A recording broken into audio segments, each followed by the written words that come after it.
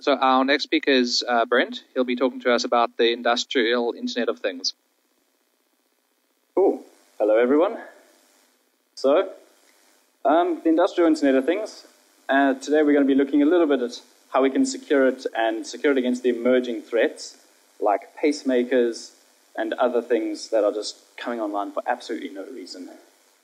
So, we're going to be doing this mostly by pulling things apart to see how they work.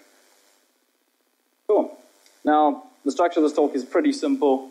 We start in the future, we move to the past, we make our way back to the present, and then look at the not-too-distant future to see how things are progressing.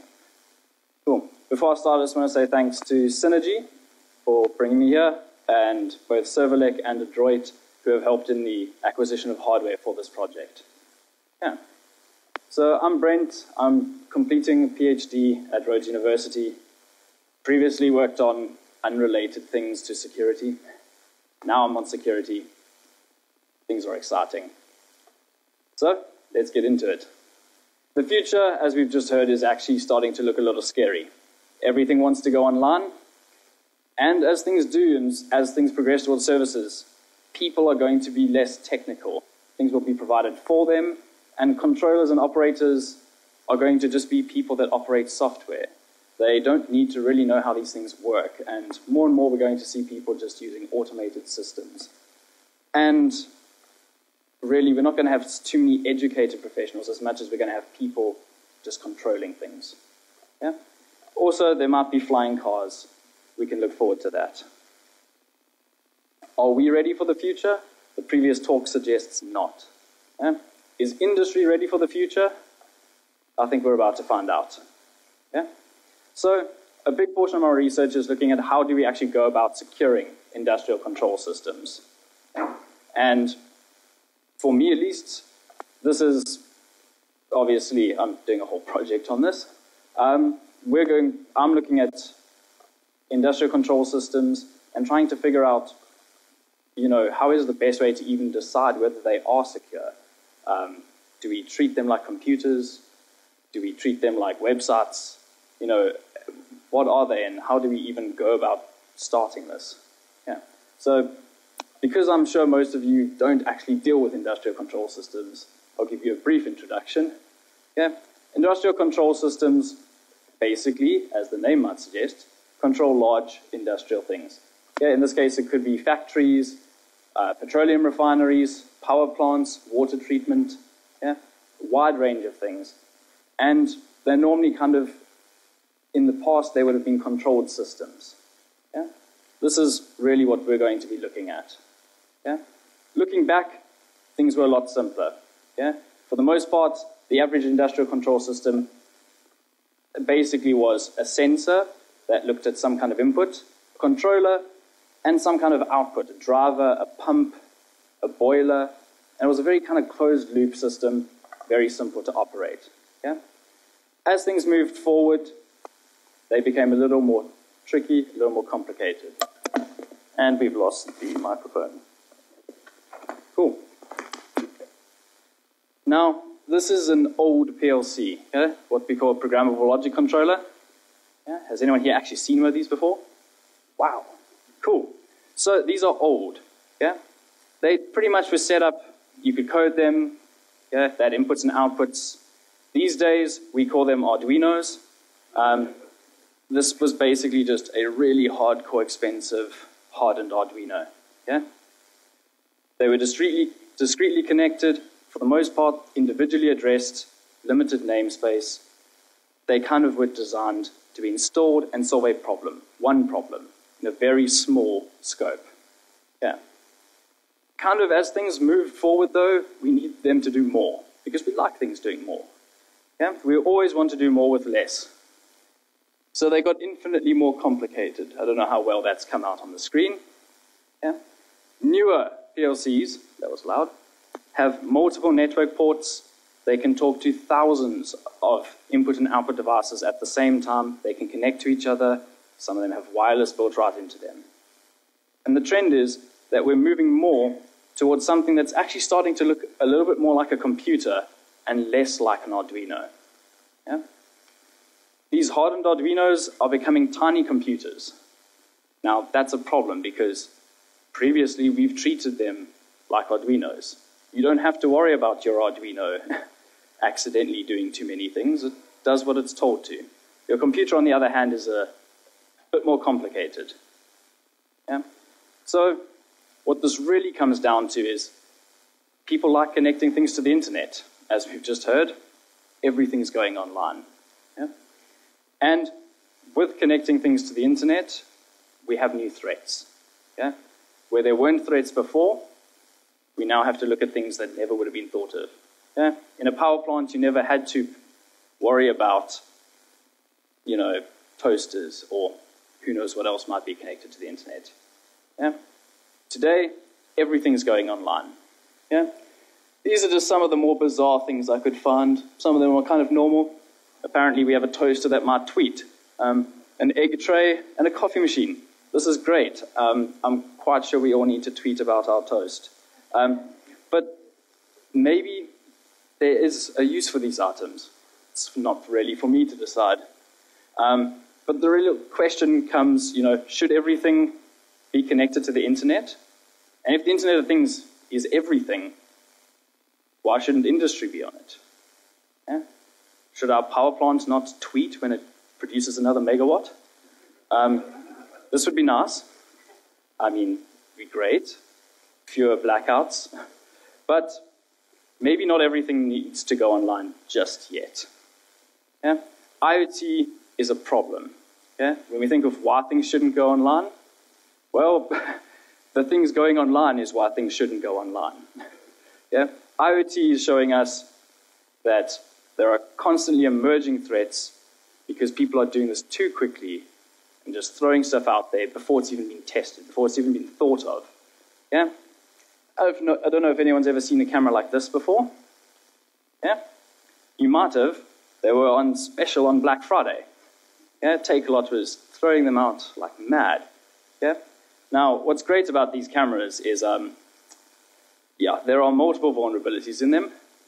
There's backdoor accounts, ships with it for free. They've got all kinds of problems. Pre-auth, you can directly locate them on the internet. Yeah. All the little red dots, those are those cameras.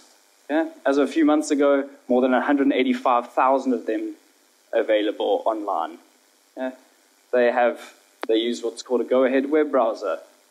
They can tunnel out of your network so that you can find them anywhere in the world from your cell phone. Very nice for you if you need to see what's going on in your house. Very nice for me if I feel like getting into your network. Yeah? This is a problem because this isn't one brand. This isn't one vendor. Yeah? This is the industry. Yeah? In the kind of IP camera world, this is just how things look at the moment. Okay? We have probably got more problems getting shipped than we actually have true solutions. Yeah. So we need to look at these. And I encourage you to look at them. Maybe not put them on your network, but buy them and play with them. They are really fun. They do bizarrely curious things. Like when you set them up, they require your Wi-Fi password and SSID. Now that wouldn't really be that much of a problem. So what you do is you type it in on your cell phone into their little app, and it plays a tone in the air to the camera, transmitting your SSID and password in audio for everyone to hear. They're fantastic. But it's devices like this that you can so easily attach to your network that are really looking to become a problem. Yeah? If you need a security camera on a site, looking at a plant, it's so easy. You can just buy one and plug it in. You can view it from your cell phone. I bought 10 of them. They're like 260 Rand each. Yeah? They're really, really cheap. You bring them in, you put them everywhere. And they now become a problem. Yeah. But back to PLCs. Yeah? They're getting fancy too. Yeah? They are starting to look a little bit like computers. They have operating systems. You can put programs on them. Some of them have multiple network interfaces. Yeah? They can do SMB. They can do FTP. Yeah? You can think of something your server does. This probably does it too. Yeah? They're becoming quite fancy because we want them to be. Yeah? But once again, this is what is causing problems. Yeah? Maybe too much, too soon. Yeah. Now, I've broken this talk into 3 steps. We will see how many of the steps we get through before everybody needs coffee. Yeah? Step number 1, we're going to look at a bit about firmware. Yeah? In understanding how PLCs work, it makes sense to look at what's really inside them. Yeah? Now, I was lucky enough to be provided a Schneider M580. This is a massive, fancy PLC, capable of doing just about anything, it appears. And to call it proprietary doesn't quite cover it. Yeah? It's got network ports, it's got USB, and then things get weird. It's got proprietary backplanes, all the software is proprietary. It's very hard to tell what's going on with it. Yeah? But it has an ARM CPU. Now, ARM CPUs are at least something I'm somewhat familiar with. Yeah? But the firmware itself, that's actually something else. These PLCs actually run real-time operating systems, Wind River VX operating systems. Not quite so easy to just get your hands on these things to play with. Yeah? Luckily, we did manage to get some of it. We'll have a look at that. Yeah? But firmware is firmware. We can pull it apart. Yeah? Has anyone here pulled apart router firmware before? Less than I thought. Yeah? 2? 2's good. Yeah? You can pull apart router firmware. Yeah? Binwalk, the firmware mod kit, these things are great. Yeah? You can use them to have a look what's going on, pull apart your router firmware, sometimes rebuild it. Yeah? When you run it, you might get something like this. It might tell you that you've got some compressed data and you've got a file system. That's great. Yeah? Binwalk is a fantastic tool. You can take your firmware, pull it apart, and let you know what's inside it. It is not without fault. Here we have Binwalk telling us that I have got 2 VxWorks symbol tables, one big endian, one little endian. It's a bit odd. Yeah? The most important thing being that this was not actually on a computer or a microcontroller. This is on a NXP microcontroller that I'd programmed to make an LED blink. Binwalk somehow thought we had multiple kernels and firmware loaders on here. So unfortunately it does get things wrong. Yeah? But it is great for getting a pretty decent high-level overview of what's actually going on. Yeah? This, I don't know if anyone can actually see, this is more or less what a successful extraction would look like. Yeah? We can pull everything out. We can get our kernel. We can pull out our image. We can even pull out our files. In some cases, this allows us to do quite a lot. I'll see if I can make these slides available afterwards so that people can actually look through this type of stuff. But basically, we can actually see what's going on inside our system. In some cases, like this one here, it even sometimes dumps the entire, if it's running a web app, you've got all the files for your web app. You can pull them out, load them somewhere else, and rebuild it. Yeah. Now that's quite useful when you're trying to do research and trying to build tools. We've got files, we've got file systems. Can we modify them? Well, sometimes. Yeah, the firmware mod kit is great. It says it can extract, modify, and rebuild. Sometimes. Yeah. It's great with router firmware. It's pretty terrible with everything else. Yeah. But maybe we can do something else. How about virtualizing? Yeah. Once again, for research, these things are expensive. Yeah. A PLC could be anywhere between 40 and 80 grand. Yeah. So I might need more than one of them. It would be great if I could simply virtualize them. Yeah. And off we went. Virtualizing things like OpenWRT is entirely possible. Yeah? We can simply pull down a router image, get it going with a network port, and on your box you've now got a router that you can log into.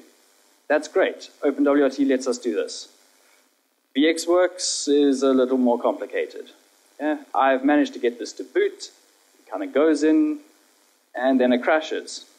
Yeah, unfortunately, VxWorks being a proprietary operating system, in the beginning, didn't have too much information on this. Luckily, Wind River has provided us with a license, and hopefully, in the next few months, we will actually have a working virtual M580. But certainly, this seems possible. Yeah? Having virtual devices would mean that we can have entire control systems running in one box, something that you could launch attacks upon within your own network. Yeah? Something that also isn't controlling massive amounts of industry that you don't want to break.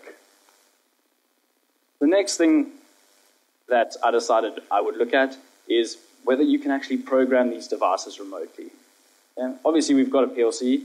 We're putting it into an industrial control system. At some point, we're going to have to program it, maybe update it. Updates don't happen very often, it seems, but it would be nice to know that these things can be done. Yeah? So the first step was to look at how these things even get programmed to begin with. Yeah. Now, some PLCs get programmed over USB. Yeah? That seems to be a bit of a trick that they use. It's not, might actually be a USB port. It's often running RNDIS, often a USB to network interface. It's actually just network traffic. Yeah? Now, network traffic's nice because you can look at that. You can take out Wireshark and pull it apart. So, time to upload a program. Yeah, I wrote a small program.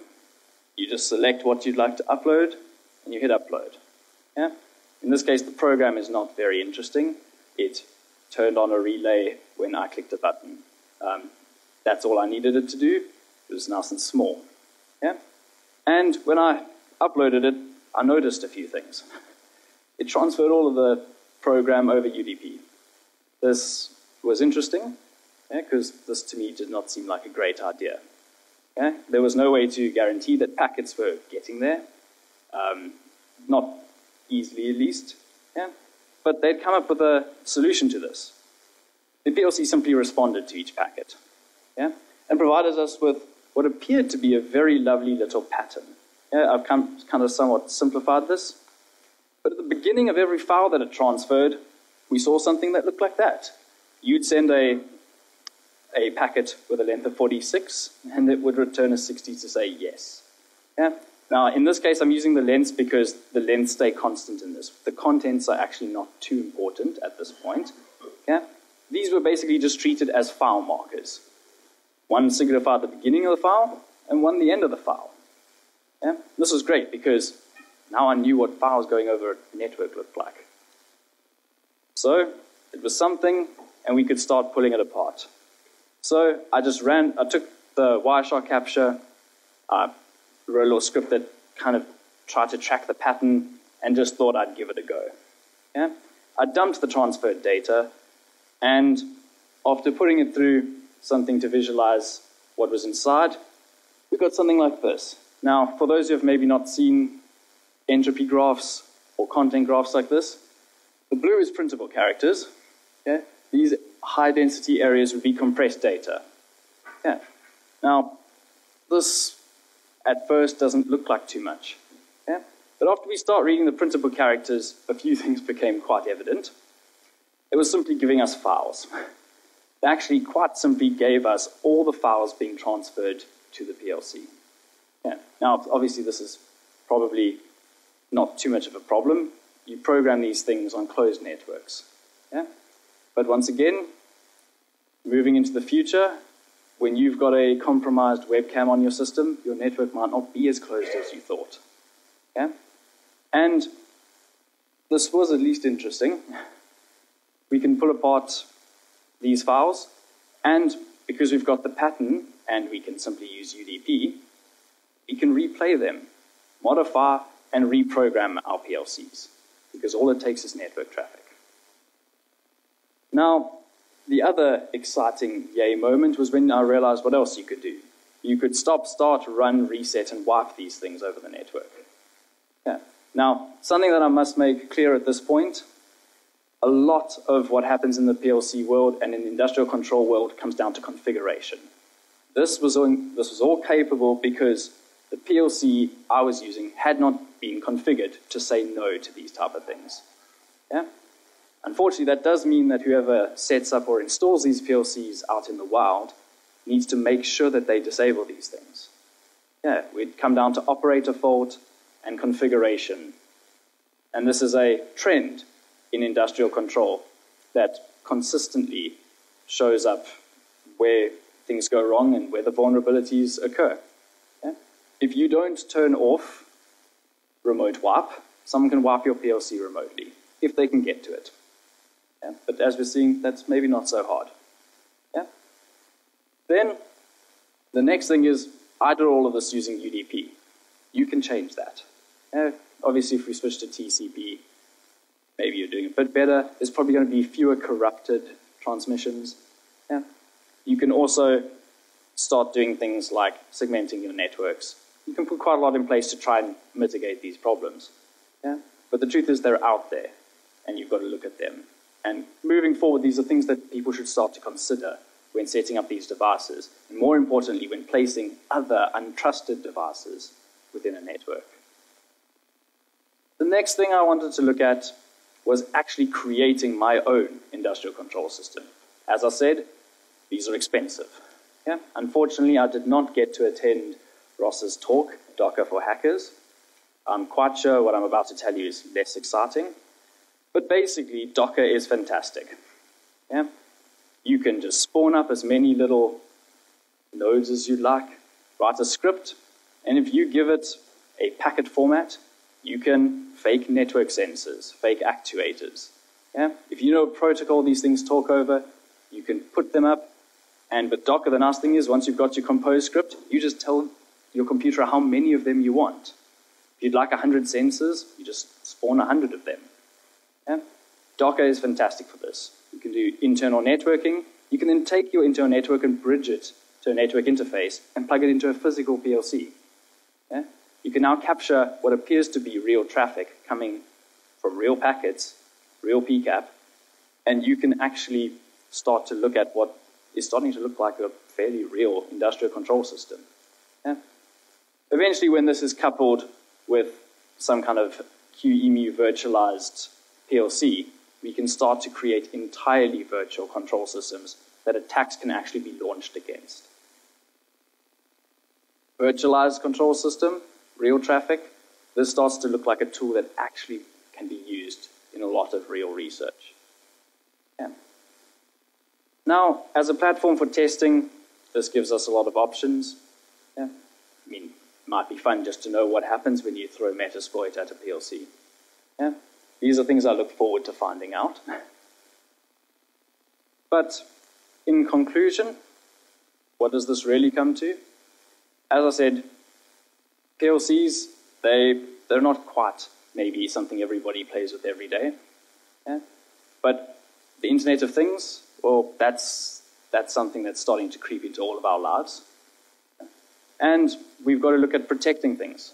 Yeah? Our industrial control systems control things very important to us. Water, power.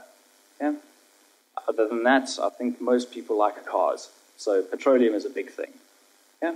So we need to protect these things. Obviously, IoT is starting to look like a bit of a threat to that. So basically, moving forward, I'd like to eventually come up with a virtual control system that all of us can play with, that you can download and run on your own computers, and start to get some real research going. Cool. That was probably short. Any questions?